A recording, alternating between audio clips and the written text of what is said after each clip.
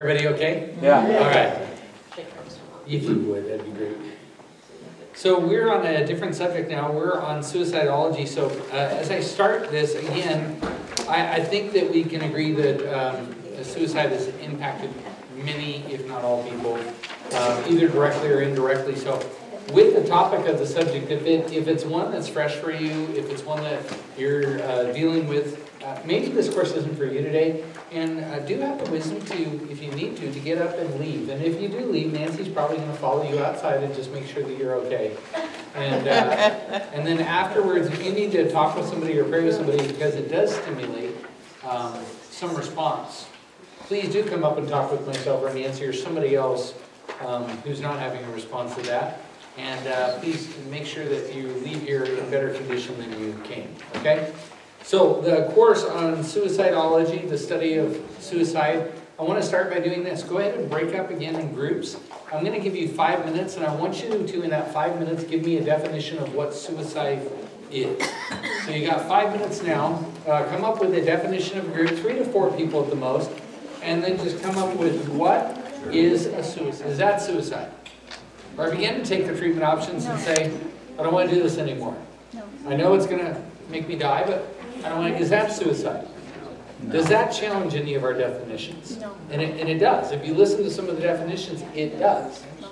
So one of the problems we've had about teaching on suicide is that we can't come really to a common definition amongst most groups. Right.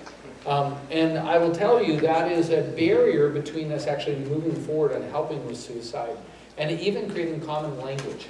You know, some of you might be, okay, that's nitpicking. It is nitpicking, but let me tell you that I have been to a lot of suicide trainings, and I trained several different suicide trainings. And what you're going to find is that there is a diversity, a plethora, a cornucopia of information on suicide, and a lot of it doesn't look like the clinic you went to before. It doesn't look, as a matter of fact, it will contradict what another clinic said, another speaker or presentation. There'll be some similar threads in there, but there's some differences, and so I want to pose to you the question of why? I mean, why are there different threads? And I'm going to give you a couple different ways to hopefully think about this and to approach this, because it really matters.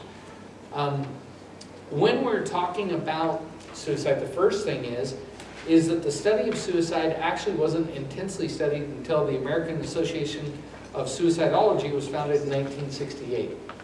So when we're talking about an intense study of suicide, you would call it a relatively new field. And so we're learning more as we're going, and that's certainly one of the pieces in there. So a lot of personal experience, but not an in-depth study to say, you know, what is suicide? Why does it happen? What can we do about it? Relatively new.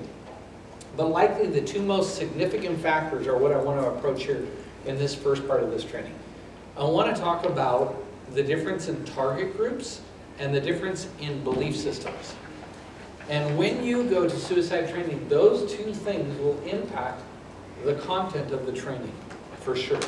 Okay, so we're just going to deal with the first different target groups, and then we'll come to different faith systems. The first target groups, I want you to think about. Most people who deal with suicide deal with a particular segment of society. Age groups, demographics by experience, by training, by war. So they're going to have a foundational piece that can be more of a causal agent in suicide, and it's going to be focused on a group. Let me give you a few examples. Young persons. We've seen a 60% increase in Gen Z, which I believe now is 11 to 24, in females in the last year. 60% increase. That's a pretty big increase, right? If you are paying attention to that, CDC says we have a healthcare crisis with kids. Well, we had it the year before too, because we had a 40% increase. So over 2 years, we had a 100% increase. And there's a new clinical term for Gen Z. Clinical term. Doomerism. If you have not heard the term, you should look it up. It's called doomerism.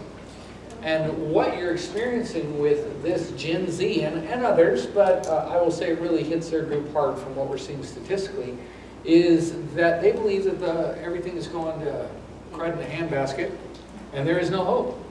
So statistics will bring you back to things like Greta Thunberg, who says, in 5 years, and said this in 2018, in 5 years, the Earth is going to die. It's going to be uninhabitable because of global warming or climate change or whatever. She had to erase all those posts in 2023 just recently when there was a big kerfuffle about it, because I don't know about you, but it looks pretty good outside. And you go back to Leonard Nimoy in 1968 and 69, and he was saying, a global freeze is coming. We're all going to die. And they show pictures of the Statue of Liberty and said, within the next 5 years, water will be up to the elbow. And I've just recently looked at a picture of the Statue of Liberty, and the water's in the same place it was. It hasn't changed.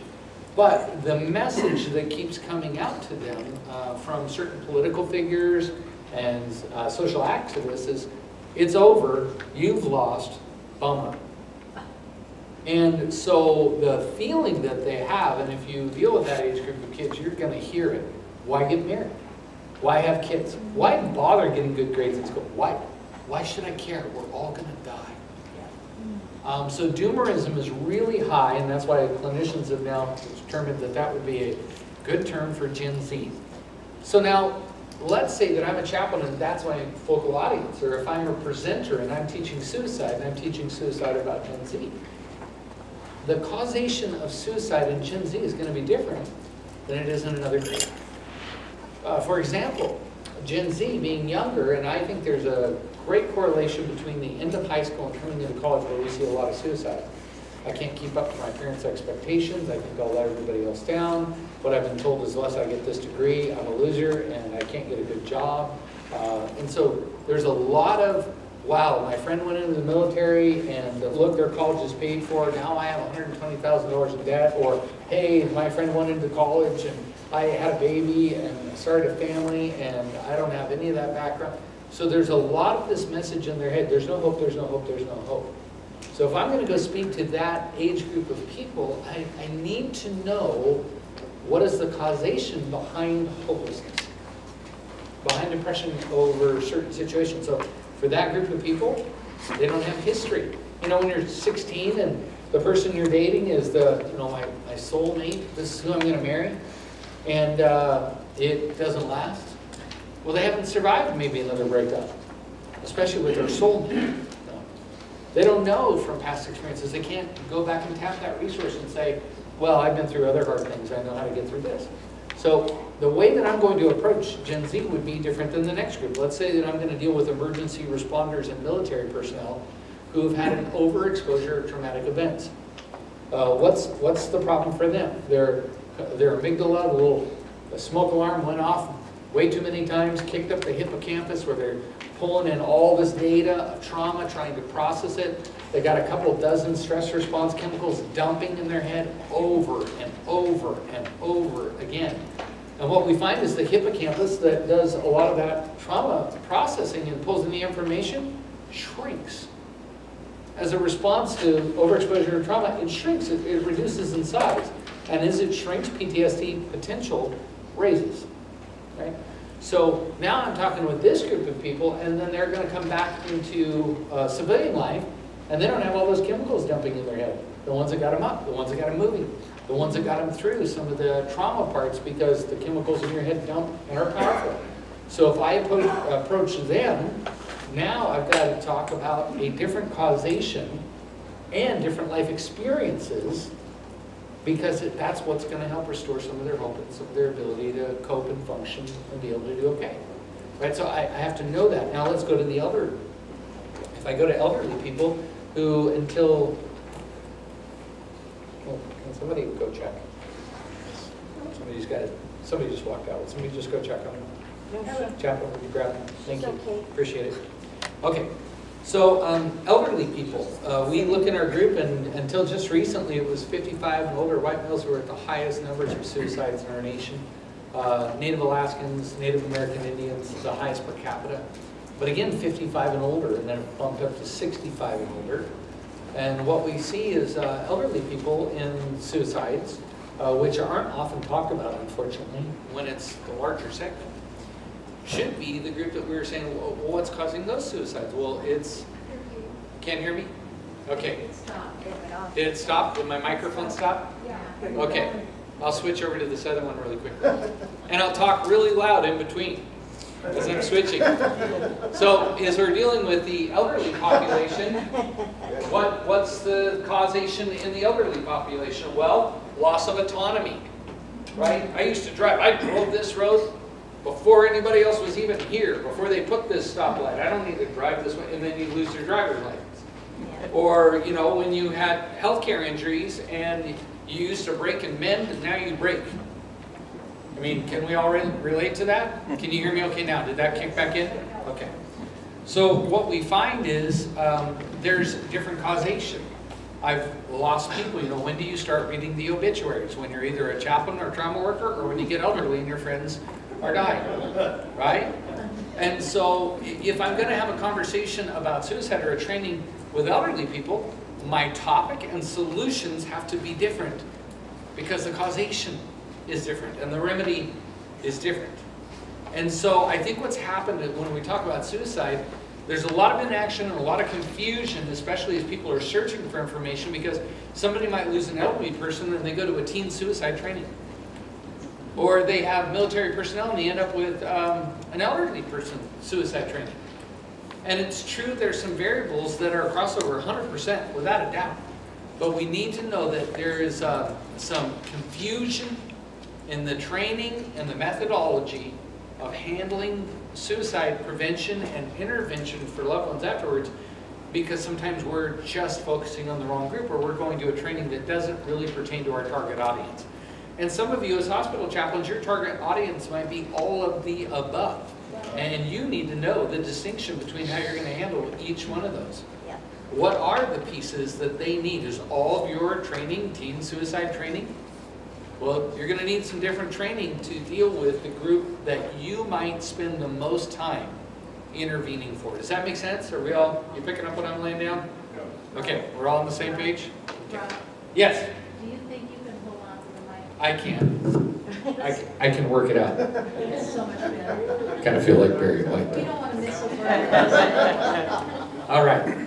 So that's our different groups of people, and I would just say, I think it's really important for us to just pay attention to that. Make sure whoever your target audience is, and if it's multiples, then you've got to get trainings in those multiples, because the solutions are different and the causation is different. So we'll come back to that. The next is number 2 that I told you that will impact your understanding and your action in helping people either prevent suicide or families and loved ones recover after a suicide, is faith-based beliefs. And they're different. And I think that's really important for us to understand culturally as we're dealing with people with suicide, because not even all cultures look at suicide the same. Even the church, depending on your body of belief, your denomination, where you stand, won't look at suicide the same. And I think we have to have that as a really important piece. You know, you don't want to go into a home where somebody says, you know, they're a Christian, and you say, well, you know, every believer goes to be with God even after suicide. I believe that's true 100%. I'll make a case for that all day long. But do you know that there are some people inside Christian circles who don't believe that? They absolutely just don't believe that that's a reality. They believe it's an unforgivable sin. And again, I'm very passionate about that. I'd love to have that conversation with anybody who wants to have that conversation. I had a pastor who had showed up to a meeting for an outreach that we did locally for about 4.5 years. And he showed up and we were having this conversation. He got so angry because his granddaughter or grandson, like a 2-year-old, died. And we were talking about the fact that when you die, before you can know, that you go to be with the Lord. And he was so mad because he didn't believe that was true. And so he fought the fact that his grandchild was in hell. And I thought, wow, what an interesting and awful viewpoint. But it was really adamant. It was a passionate. And I'm like, what? I don't know why you're passionate about that.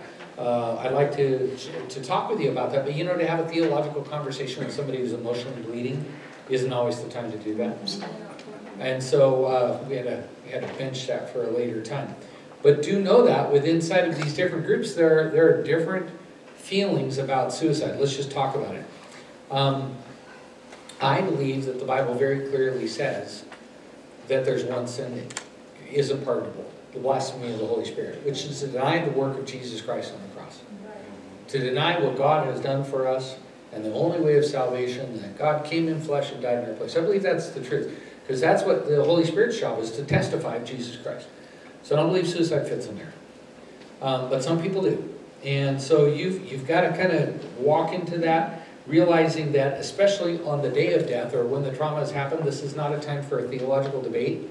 It's a time to be present. Remember our 3 boxes, 911 chaplains, ministry of presence. Later on, 1 to 10 days in, still dealing with trauma and processing. Afterwards, great times as you're creating relationships to have theological conversations and help. Unless you think somehow that conversation, you can't go anywhere until that conversation happens, realizing that you could still lose because people hold beliefs strongly, even if you could argue very theologically out of the Bible that they're incorrect. Everybody agree to that? Not quite the time. So at home, I'm going to give you 3 articles to read because there's so much information to go through. And you'll see them down here. It's under gotquestions.org. And I'm sure there's more in there too. There's more articles. But if a Christian commits suicide, is he, she saved? So you can read on that yourself. You can go to the Bible verses and you can run through them. And I think you should know them as a chaplain. Because I'll tell you, I get this question around suicides more than anything else. This is the question. Are they saved? And I think you better have a good theological way to answer this question. Let me tell you in a nutshell how I answer that question. I say, well, do you know if they ever profess Jesus Christ as their Lord and Savior? And if they say yes, I say, well, you know what? 1 Corinthians 13 tells me love hopes all things, believes all things, and endures all things. And in 1 Corinthians, what we understand is Paul calls them the carnal Christian believers. Carnal Christian believers. One's sleeping with his mother-in-law. We think it's a mother-in-law. They're having fights. They're dividing the church. They're getting drunk at communion and keeping the poor people from coming in and having a meal. And does Paul say they're not believers? No, he calls them carnal Christian believers. That's what he calls them. And he says later on in 13, love hopes all things, believes all things, and endures all things. That's not my realm. Salvation's not my realm. But my realm is to believe when somebody says that they've trusted Jesus Christ for life, to believe him.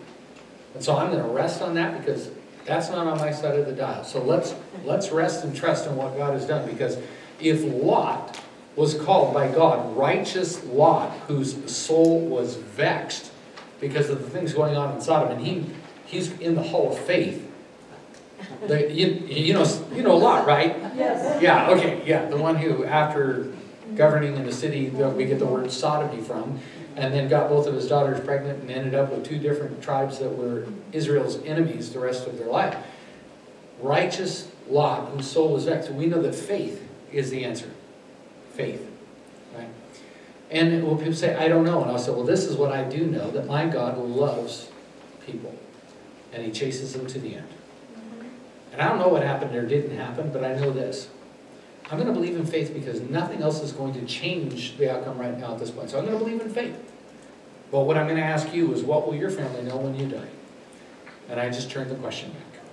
So I think these are important things to know, but those 3 articles can help you. You know, what is the Christian view on suicide? What does the Bible say about it? Why should I not commit suicide? I think they're very good. I hope you'll do some study and look those up if you want to. And you can find a plethora of other information, but I think it's a good starting place if you don't have a theology on suicide and salvation. Because you need that answer, I think, for sure. I've pulled back to theology a lot on suicide at the right time. In the end, it's our sin or the sins of others that causes people to be brought to a place where they feel hopeless. And if you don't know this, this is the difference. Helpless is I have a problem that I can't solve right now.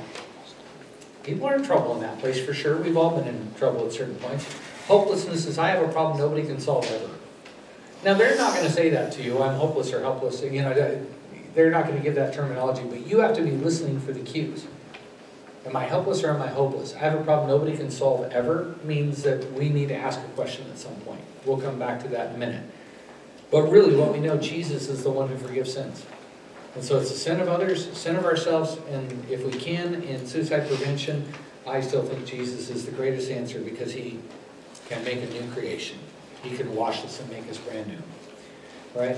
So different cultures, as I was telling you, look at suicide differently. Do you remember some cultures believe that suicide is honorable? You shame somebody, you shame the business, But whatever it is, suicide is the only honorable way to look at it. So you have to know culturally amongst people too, what is their past? Maybe they even viewed in the past that suicide was honorable, but now they don't. And I think cultures change even in suicide. But as you're talking with groups of people, you need to try to get a feel and an understanding for what their cultural understanding might be around suicide. Is it honorable? I've heard a lot of elderly people say to me, well, the reason I attempted suicide or why I'm thinking about suicide is I just know my family, you know, they have kids now and they have games to go to, and they have a beach house that they never get to go to because they're caring for us, and they should be at the games, and they should be at the beach house, and they should have the freedom to not be here and just constantly being taken care of me. I've heard that one a lot. Isn't that saying culturally what I believe is that I'm a burden, not a blessing? So sometimes that's what we can do in the place where we love people until they ask why, and then we tell them. But we've got to win them by love first in order to have the opportunity to tell them about Jesus in many cases. So, cooking along. We are now on page 2. And I want to talk about another thing that's really important. And we're gonna play a video here in just a second if you're ready to prep that. It'll be just a few minutes in. I want you to understand the role of depression, because this is another piece. I remember one of the first suicide trainings I was asked to be a speaker at. We had a rash of suicides in junior high and high school age kids in an adjacent county. And I was asked to be on a panel with a bunch of other speakers. And I heard some things that I was really troubled by with a couple of the other speakers. And one of those statements was, every time there is a suicide or an attempted suicide, mental illness is always a factor. And I don't agree with that at all. And I want to make my case to you on that because I think it's really important. And I hope you understand this. When we talk about depression and suicide, I will say that everybody who attempts suicide at some point or the other has some type of depression. But is it always mental illness? And I think we can get off the track and we can actually lay some burdens on some people if we assume that there's one causation in depression. So we wrote an entire course that we teach in our chaplaincy program called Understanding Depression. We talk about different types of depression. But here's the two that I hope you'll let me give you that are in very basic form. You're not going to find this in the DSM-5 because they're really classifying two things. So if everybody know what the DSM-5 is? Yeah. Diagnostic and Statistical Manual of Mental Health Care Disorders, 5th edition. So that's where we classify, and you can go through the criteria to be diagnosed with different types of mental illness. I'm going to divide it in a much simpler term. There are clinical depressions, things that you will find in DSM-5, and there are situational depressions, which you will not find in DSM-5. So, clinical depressions, we can get that. Bipolar 1, bipolar 2, seasonal affective disorder. We talked about postpartum depression, postpartum psychosis, major depressive disorder.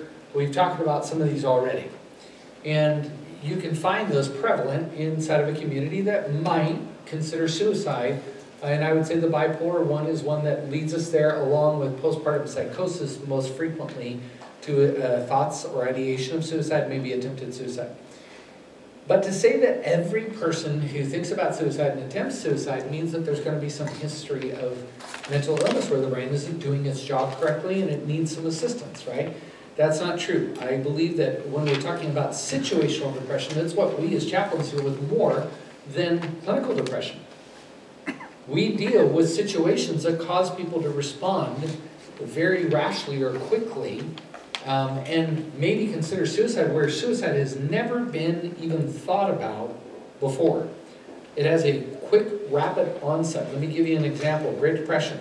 You had people who were business leaders and they were in their high towers and places of work and everything fell apart. And what did they do? They jumped out the window. They went on the roof, jumped off the roof. Have they ever thought about depression before? I believe that a good percentage of them never have. And a lot of the suicide call-outs I've done, and I've done a lot of them, I've done a ton of them, I will say the majority of them are situational depressions, not clinical depression. What we've learned about situational and clinical depressions is that people who have clinical depression might attempt suicide more often, but not use as lethal means. They tend to survive more frequently than people who have situational depression, who, when hit by a very hard situation, go immediately to lethal means and die. That's statistics. You can't argue that with me. That is the statistics we have. That's just reality. I'll give a few examples as we go along. So we had a mom, and I get called, it's like December, it's snowing outside, it's absolutely freezing. And I get called because she is in a domestic violence relationship, doesn't speak English is what I'm told, has a 7-year-old and a 14-year-old daughter and a husband who's the perpetrator. And I'm called because the mom left with the police department, local police department, to go to a domestic violence shelter. The 7-year-old went with her. The 14-year-old stayed back because she could speak English and actually played the parental figure. And so she wanted to be with Dad, so she stayed. Mom was barely down the road. Dad went into their bedroom and shot himself with a shotgun and died. So I get called, and there's 911 chaplains on the scene, and they said, hey, we just need you to come if you can because we think Mom is suicidal. I said, yeah, let's go. So I went and made a suicide assessment. I walked into the house, literally no heat. The heater didn't work. It was a rented house. It was a slumlord type thing. It was colder inside the house than outside the house. And the 7-year-old is crawling on Mom, crying convulsively like a jungle gym. I mean, she's up and down, around the back and neck and up and over her head and over on her lap. And Mom is a popsicle. She does not want to talk to her. She'll turn away. She pushes her away. And her message over and over again was, take my kids and get out of here. Take my kids and get out of here. What that is that situational depression. What we had is multiple stress response chemicals dumped in her head because of trauma. And I call that a trauma-induced suicidology, or suicide ideation. And so what we know about that is all those stress response chemicals in the head are going to last anywhere from a couple hours to up to about 3 days. That's about the max. And then they're going to start to dissipate and move out of the system. So sure enough, she was suicidal, and we said, no, can't do that. She can't be left here alone. She had a sister who was married. They came and picked them up. I said, hey, you got to put her on watch 24/7. We're going to do this for 3 days. She can't go to the bathroom by herself. She can't go to the shower by herself. She can't go on a walk by herself. She can't have 30 seconds by herself. Can you do that? Can you accomplish that job? And they're like, yeah, she won't have it. So 3 days on watch. And I still won't touch her kids. And we're intervening. We're the CISM team, 1 to 10 days. We're coming back to that house and doing interventions with the sister and her husband. And we're doing interventions with the 2 girls. Day 3, I'm there, I'm talking with the 14-year-old, she's sitting on the couch. Mom comes out, sits on the far end of the couch. Still as cold as a popsicle. Hasn't cried a tear, hasn't said a thing, hasn't hugged her kids, hasn't talked to them at all. I'm talking to the 14-year-old, we're going through our process. Every once in a while, Mom would move a bottom's length closer. And over about 6 or 7 minutes, finally she was right up side by side, touching her. And then leaned her head over on her shoulder. Oh. Ow. That's situational depression. It's trauma-induced depression. And it was over. And we actually, as a church, we actually ended up painting the house, putting heat in it. We did a bunch of fun stuff that was kind of cool. So I got to watch her for a period of time. Come to find out she spoke a lot of English. She got her first job ever, got a driver's license, and she flourished. But had I let her go for the first 3 days, she would have been dead. The people around her, they heard what we said, they understood it, but that situational depression, it came and it went. And I need you to think about that. So when you're talking with people, we're talking about suicide, what that means is sometimes there's no warnings. There's no warning. There are no indicators. I was at a school and they'd had 3 suicides in a row, and the principal, after we had responded the 3rd time, said, I need you to talk to our staff.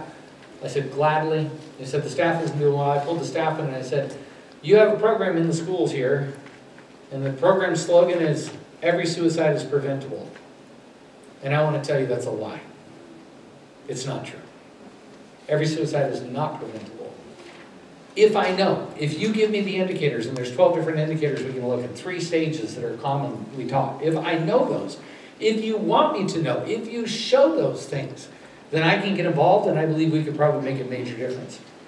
But if you have a situational crisis and you don't tell anybody and move immediately to suicide, how can I stop that? I don't even know about it.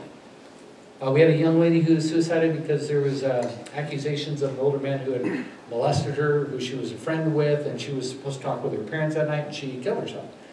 That's situational depression.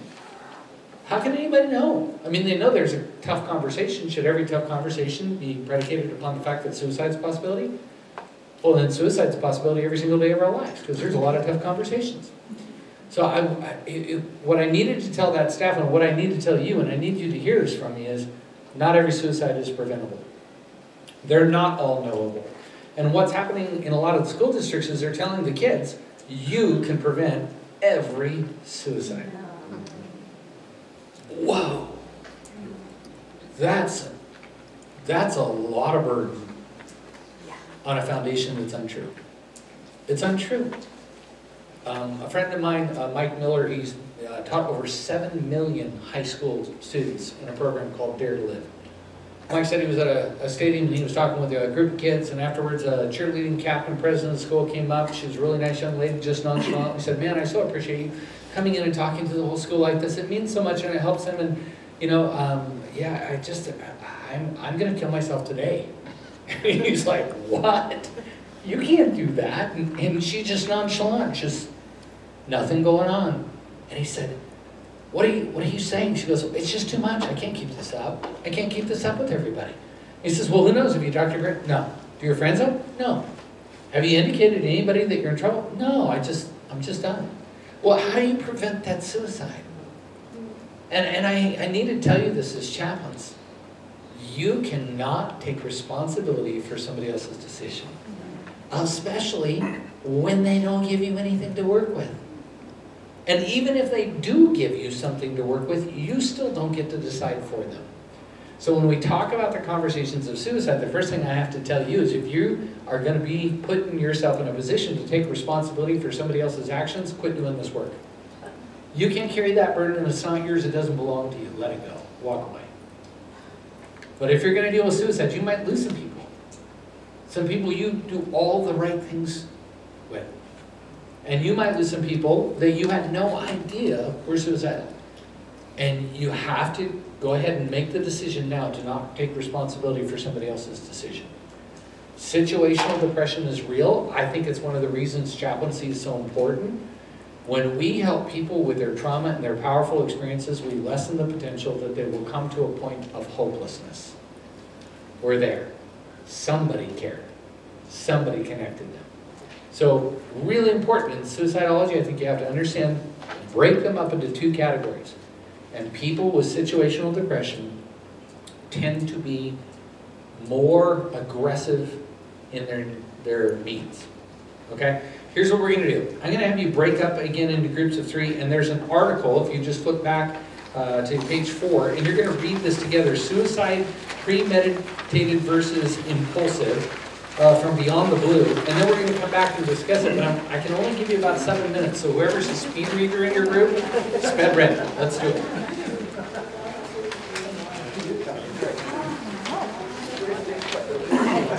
Or when I turned around, I'm like, oh, dude, look behind me.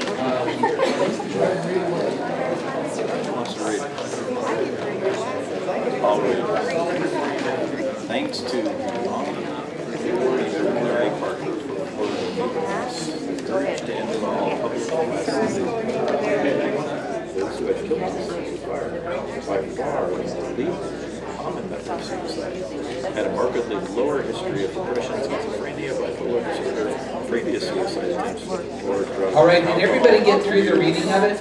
No. Okay, I'll give another 2 minutes, but then we'll have to jump. So 2 more minutes, okay? And actually, I'll give you 3 because I want you to discuss it a little bit too. Who died by the least lethal methods. On the flip side, those who rank the highest, the at-risk factors, tended to choose these methods with low success rates.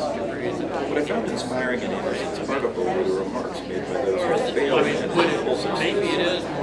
How they were plunging from the bridge in the second half after they had driven, that they realized that they didn't want to live. They wanted to live. They just didn't see another option. Writes Anderson. One aspect of the survivor's personality that appears to have been defined was whatever mind tumbles caused them to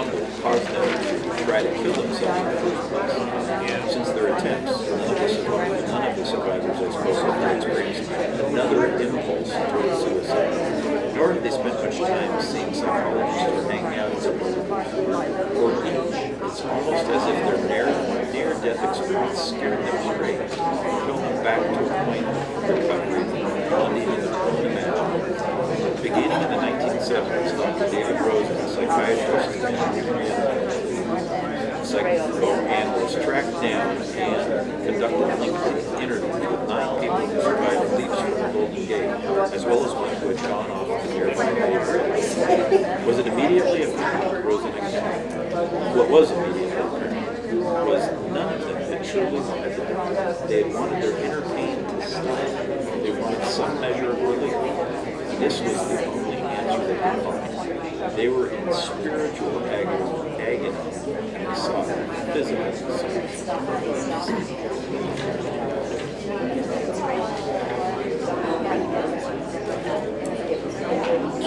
lot. Take it back.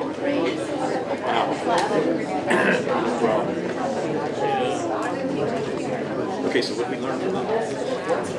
I never really thought about the situational psychology like that. You know, at first I think I would have thought it was wrong, but then when he explained it, I think of actual situations that I know of that apply and actually in the situation you're so, but the situation you have, right?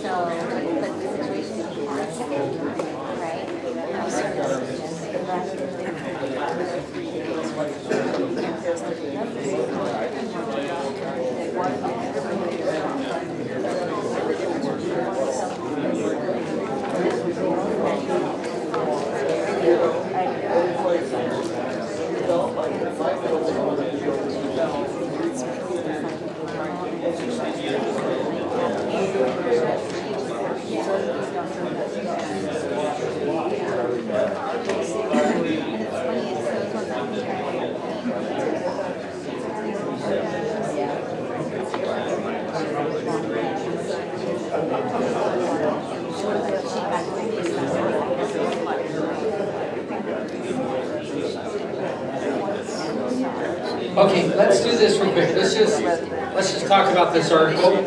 And so, again, I'm going to say, because we're on a time crunch, make sure that if you have something to interject, don't make it a 5-minute thing. Make it a statement or something. But if you have a thought about this or a question about this, now would be a great time to speak loud and try to let the rest of the group hear from me. What did you think in that article? Anything new? Anything that really stuck out to you, or a question? No. Yes, sir. Right after they made the attempt and it was failed, it didn't work, they were glad they hadn't done it. Yeah. I mean, multiple cases.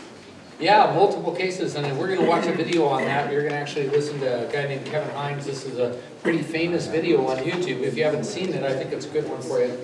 But yeah, multiple people have said in situational depression and clinical depression that the minute they attempted, they regretted their decision. I have a daughter who served 4 tours in Iraq, and she had multiple suicide attempts from some pretty heavy trauma. And each time she would try to do it, she'd always call me. Yeah, so 4 different times, yeah. She's still alive to this day. Because they don't really want to die, they just don't want to keep living the way they're living now, and they don't think there's another alternative. You should know that. That statement should be in your mind. People don't really want to die, they just don't want to keep living the way they're living now, and they don't think there's an alternative. And so, do know that when we're talking with people who are suicidal, most of them, they really don't want to die. There are some who really do want to die. Most people don't. They just want to live differently, and they don't think they can. Other thoughts? Or statements? Yes? What I would say is sometimes it's like, but more and more states are accepting physician-assisted dying. And so I asked the question of physicians, I shared it at lunch today, but it can be asked of anyone. Do you know for a fact that suffering ends at death? Yeah. I don't hear that. Yeah. Coming from other places, but It's a great question. But that's a question we can ask in our churches and so on, because it's really very different from the whole Judeo-Christian perspective. Do you know for a fact that suffering ends at death? Yeah. Thank you. That's a great. It's a great question. I like stimulating questions for sure. In the right places for sure. Yeah.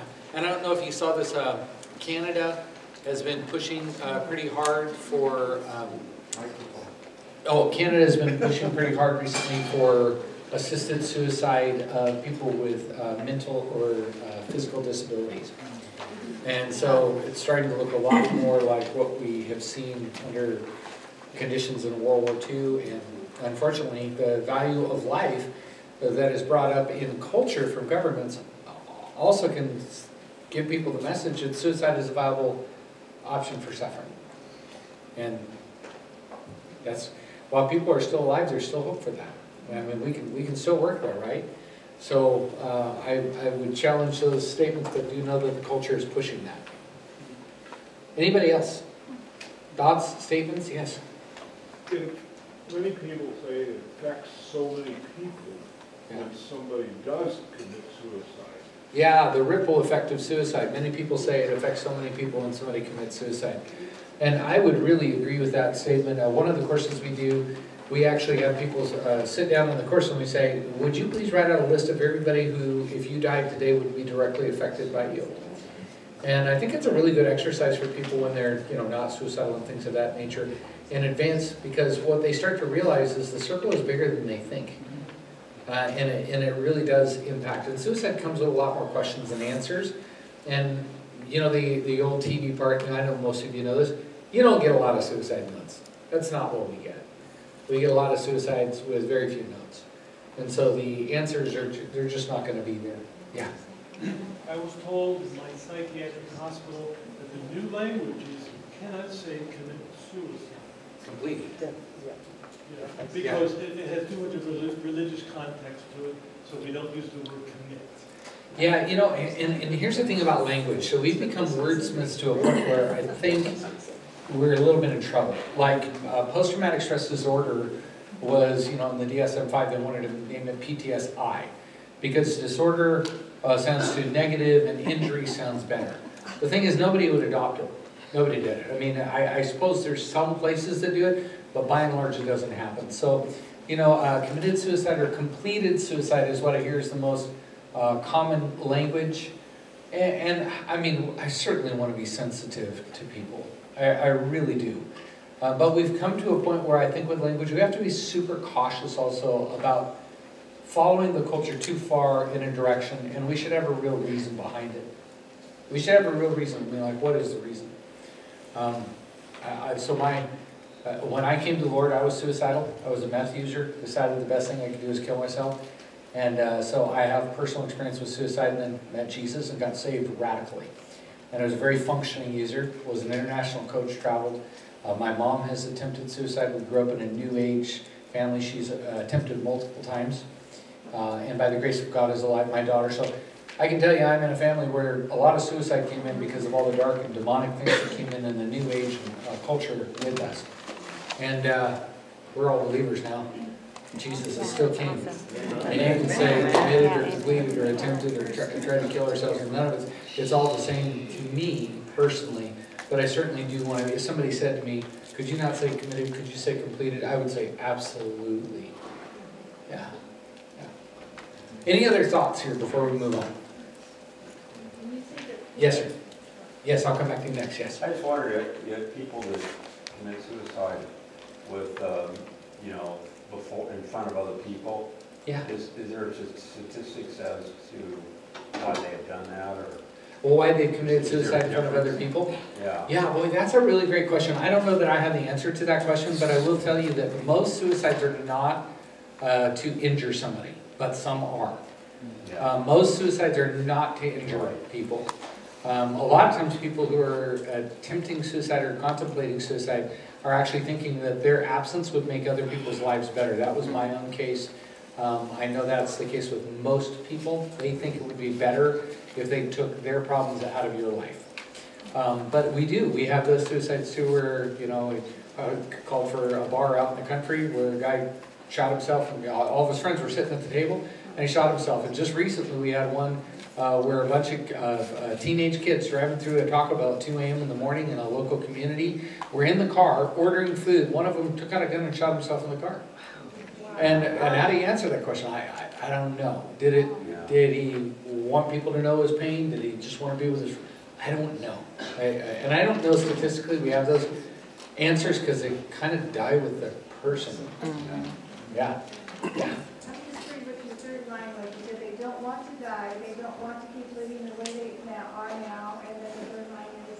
Yeah, so most people don't want to die. They just don't want to live the way they are now, and they don't think there's another alternative.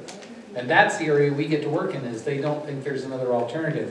We are the other alternative. I care. I'm here. Things can change. We can go about this a different way. It's not overnight, but I can work with you. Would you work with me? That's the part we work in. Yeah? I used to do ministry in a mental health unit. Yes, sir. And I found that if I would have patients read Psalms 139, the last verse 23 and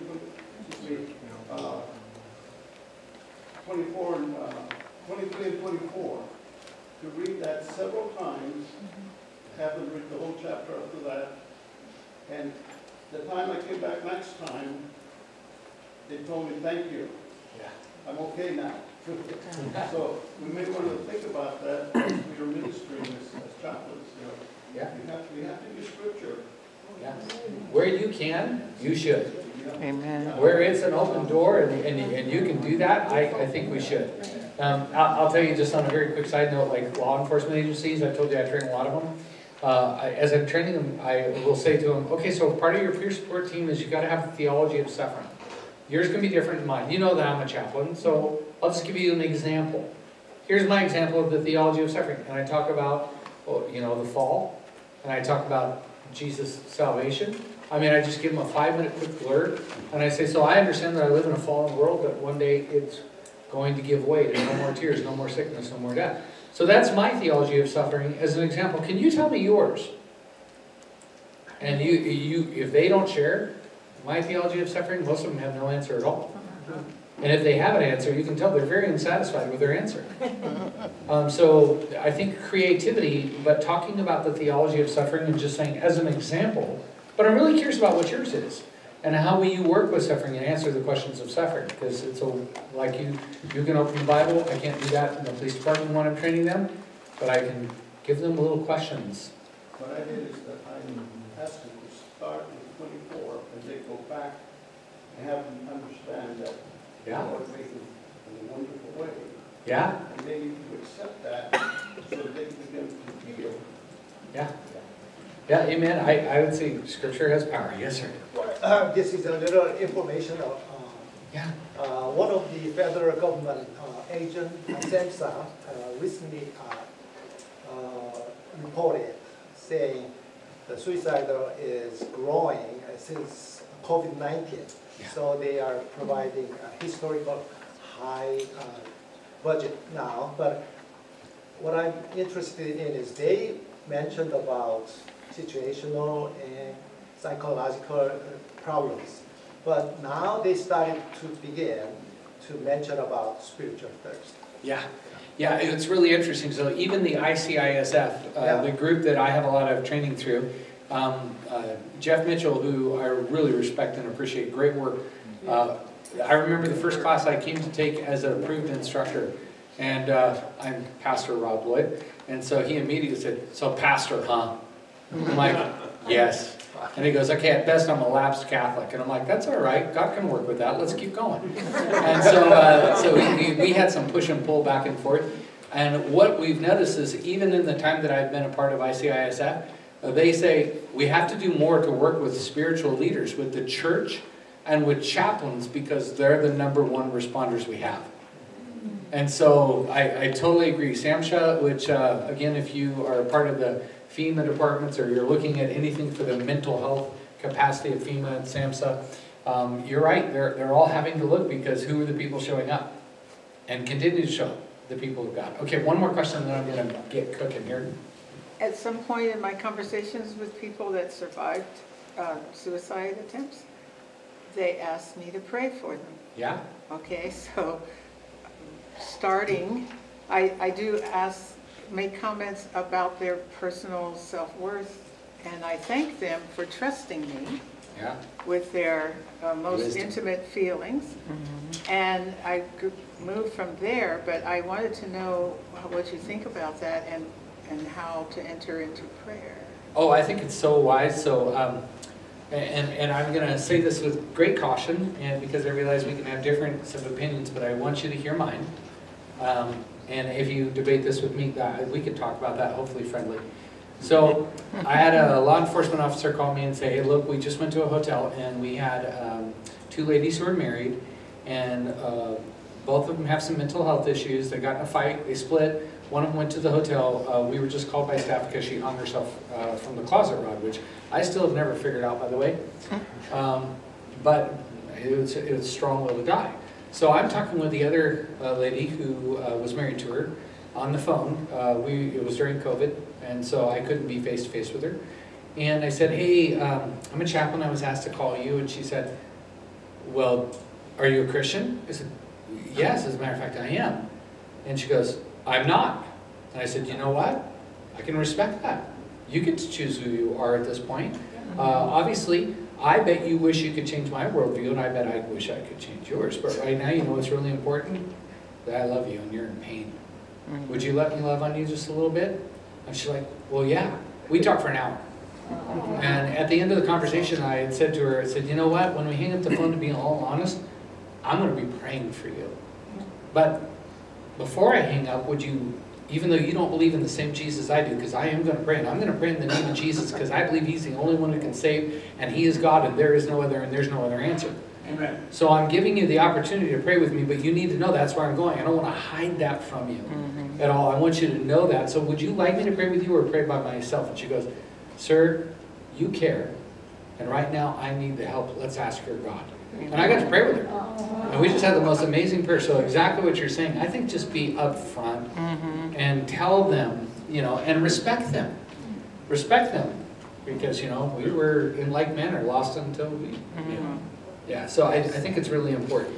Give them the opportunity. If they say no, say, hey, I totally respect that. And I care. I'm so glad I could do anything that maybe this would be important for you and for me. So, really important.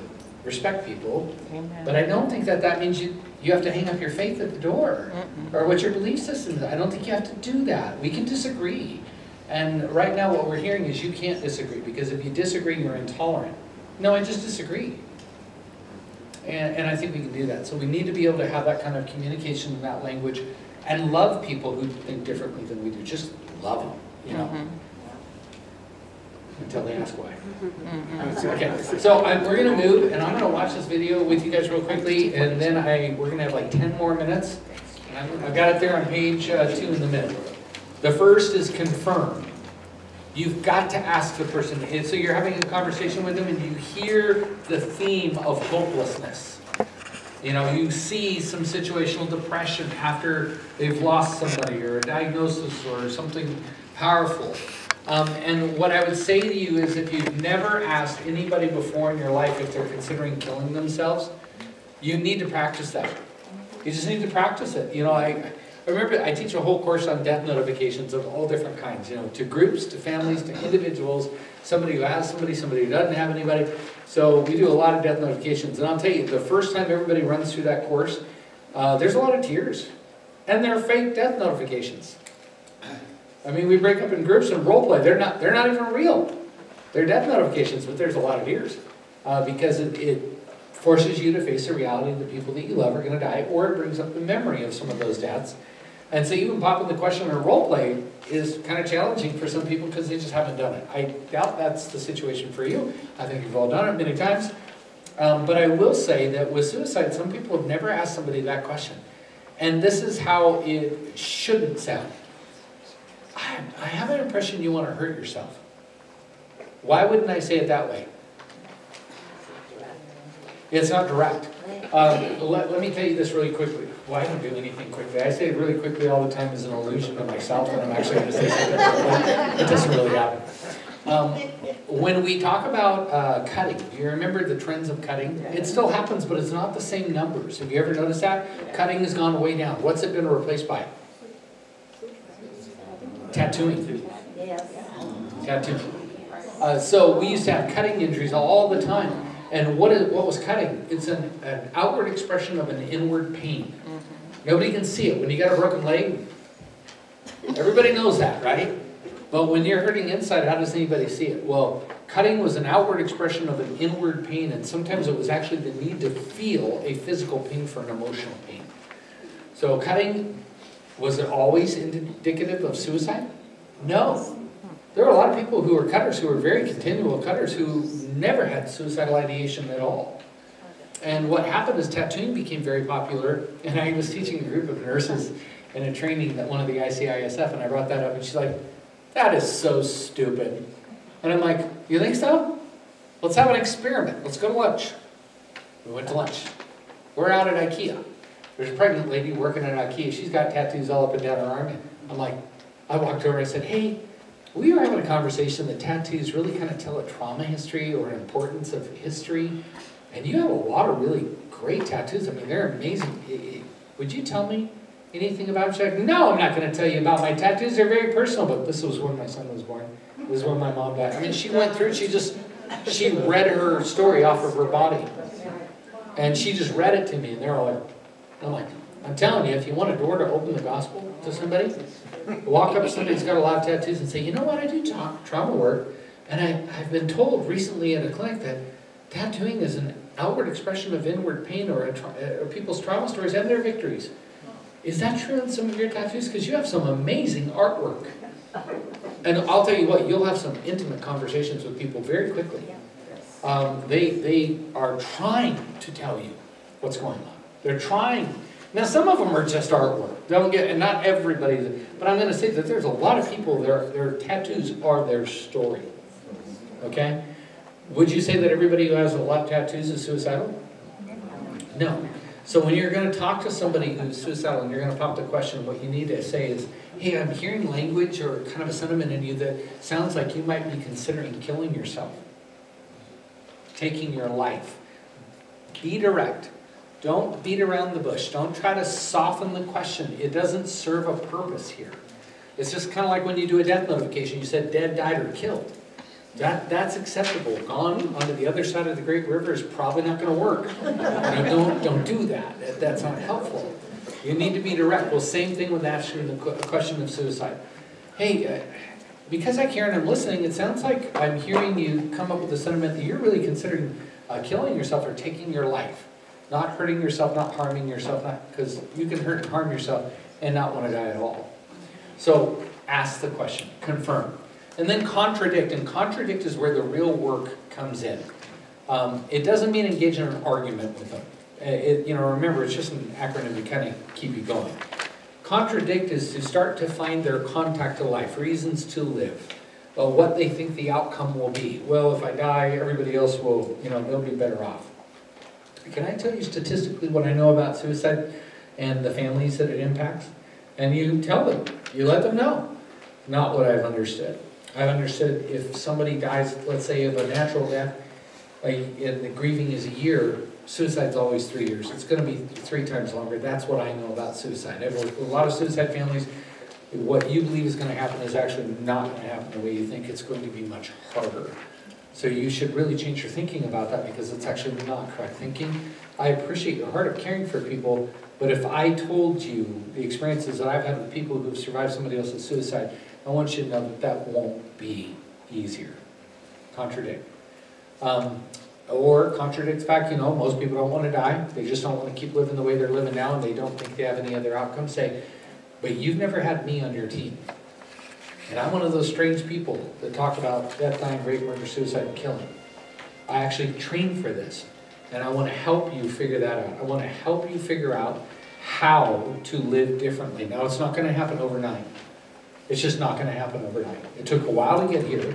Give me a chance to help you see that there is an alternative to the way you're living now. And so I need the next 30 days. That's the D, delay. Make a deal now. This is where you're cutting a deal. Your negotiator skills have to come out. Because I always shoot for 30 days, and sometimes like 30 days, I'll give you a week. Say, well, if we're making a deal, I should get 2 weeks. Oh, okay, you get 2 weeks. Okay, so for 2 weeks. and you cut a deal, and then when the week's up, then you renew your contract. You know, but the thing is, you have to show that there's actually some progress, some different ways to approach it. It doesn't even mean you have to fix all their problems. It's just simply saying, you know, we're going to contradict the outcome, and now I need some time to help you see that you could live a different life than you're living now. But you got to work with me. Now, could they say no to all that? Yeah. Could they lie to you and say they're going to do? Yeah. Can you control that? No. Does that mean you shouldn't bother? No. I did this with my mom. After her first suicide, I'm like, Mom, you have no idea. You have no idea how this is going to impact us. You're wrong. She thought it'd be easier for my sister and I said, absolutely incorrect. I had to think about all the things that were going to be different, and I'm not okay. I'm still trying to recover from this. But I need you to guarantee me for the next 30 days there's going to be nothing that goes on until we get you some help. And we negotiated. I got my full 30 days because I'm the son and she likes me. And in that 30 days, her life did change. It did change. And we were able to make those. And I will tell you, it works. More often than it fails, and I'd say way more, in that 90 percentile, I've had a lot of people guarantee me they'll give me time, and I haven't had, actually I have had nobody in that period of time attempt suicide. Nobody. So when you're working with people and you have that rapport, you should build it and you should use it. And then finally the R, so confirm, contradict, delay, and refer. Do you want to take this on as the full-time only person in this group? No. Even if this is what you do, what you want is what we call shared liability. You want to have multiple partners with you because, first of all, it covers you. And it's a good covering on you, right? If you got multiple players working with one person, you have multiple people to say, we've done everything we can. And if anybody was to say anything different, you've got shared liability. Number two, you've got shared energy, because it takes a lot of energy to work with people. It takes a lot of time. And you don't need to know everything. You need to know what you've signed up to do, and you do that, and you need to know the people who do what you haven't signed up to do and connect them. Partnerships matter. So referrals are big, and you want to know some of those referrals in advance. If it's for drug treatment, if it's for depression, and they actually need some serious counseling. You want to know inpatient, outpatient systems where that you can send them. You might need to know some marital counseling. I mean, you got to figure out the resources that you're going to use, and you want to have those in advance. But here's how I'm going to close, because my time, even though we started 10 minutes late, I'm going to let you out 5 minutes earlier. Sorry, like, here's the question I want to ask you, and I'm really serious about this question. Can you do this work? Can you do it? And you need to ask yourself that question, because where you might check out is you showed up to be the chaplain, you showed up to deal with trauma, and now you're dealing with suicide, and you say, my kid's suicided. I can't do that. Okay, that's not a problem. Who are you going to hand off to? You know, some people, they've had a sexual assault history that's been pretty graphic. Does it mean you can't be a chaplain because you don't want to do that? No. Who are you going to hand off to? Or domestic violence. Who are you going to hand off to? Some of your own depression or mental illness or suicide, or who are you going to hand off to? Know the partners and the players, and do the things that you do, and don't do the things that you don't do. Because you have to be okay. You can't help anybody if you're not okay. So as we're talking about suicide, if this whole thing is just made you queasy, and you're like, man, I can't wait till he's done. I wish this guy would stop talking. I'd like to leave the room. You probably should not do suicide work. You should probably figure out who close to you, who is the person or group that you're going to defer to. If on the other hand, you're like, wow, you know, some of those things, I can't wait to talk to so-and-so or to train our group or to go back, and then this is probably for you. Does that make sense? All right. Yes. One statement, then I'm going to pray. I just have to, yeah? I understand the depression as a result of addiction, alcoholism. Sure. And I understand the point of despair. Sure. And it's not rational. Yeah. And you can't carry on a conversation. I could never have carried on a conversation with you. It would have made me even more angry. Yeah. That video would have been exactly what I would have wanted. There's a second thing. Richard brought up Psalm 139. A very good preacher once preached on that, and search me, O God, at the beginning of trying to hide from him. Yeah. And by the end, if the alcoholic or the addict can get that, by the end you can throw your arms open and say, search me, O God, and know my ways. It's absolutely, it's breathtaking. And the third thing is, I was sitting with one of the girls from the other group that is here. They're here for trauma-free. Yeah. She was covered with tattoos. Yeah. That is the very first thing that I do with the patient. I read their tattoos because that tells me about them. Absolutely. And by the way, I wasn't suicidal, but I have tattoos. Yeah. I've got some too. They're able to tell you about themselves in an abstract way. Yeah. And you cannot carry on a conversation when you're in that desperate situation. You're not that sure. So I'm going to challenge you just a little bit. Okay. I was on meth when I came into a relationship with Jesus Christ. Alone at a campsite, stoned out of my mind for about 12 hours. Yep. Had a personal encounter with Jesus Christ and was saved. Yep. I came out of a restaurant with my wife, and there's this young guy, and we'd been with another couple, and we were having dinner, and I see him, and he's standing over by the garbage can, and he has a razor blade in his hand leaning on the garbage can. So I walked over and began to talk with him, and he was hot. I talked him out of suicide at that moment. So I understand what you're saying. You can't have a rational conversation with an irrational person. I totally get that. But again, like you had also mentioned, but Jesus can bridge any gap. Exactly. Amen. And I'm a pastor's kid. Yeah. I'm a pastor's wife. I can't get away from it. You might be surrounded by a few in here too. Yeah. He has tattoos to prove it. Yes.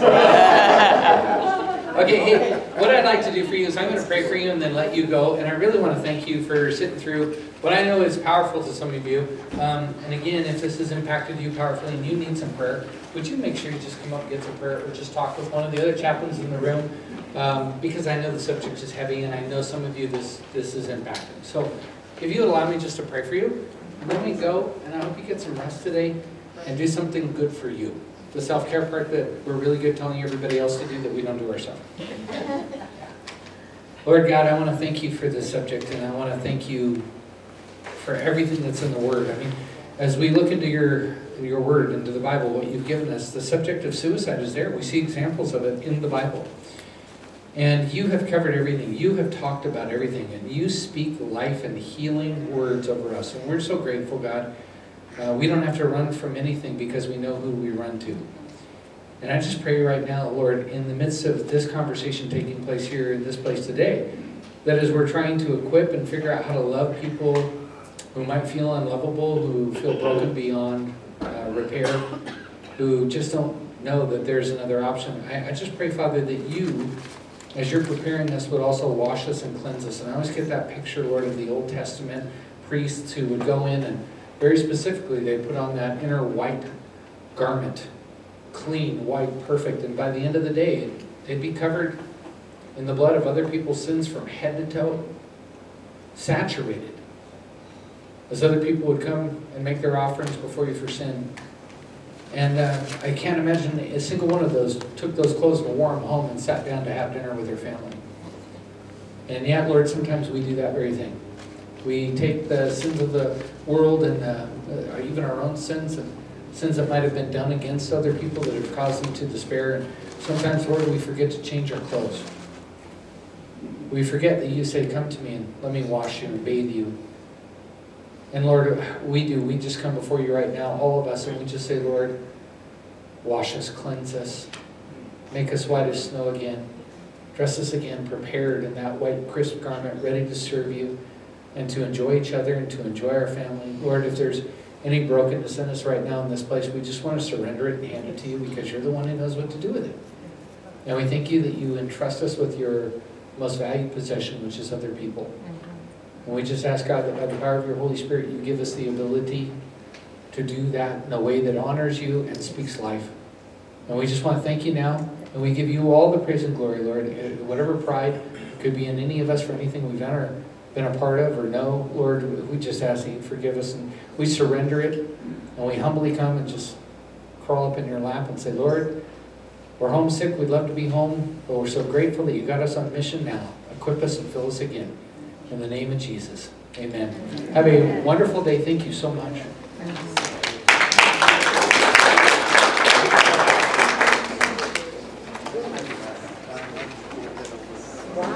Well, I've got to go back to it.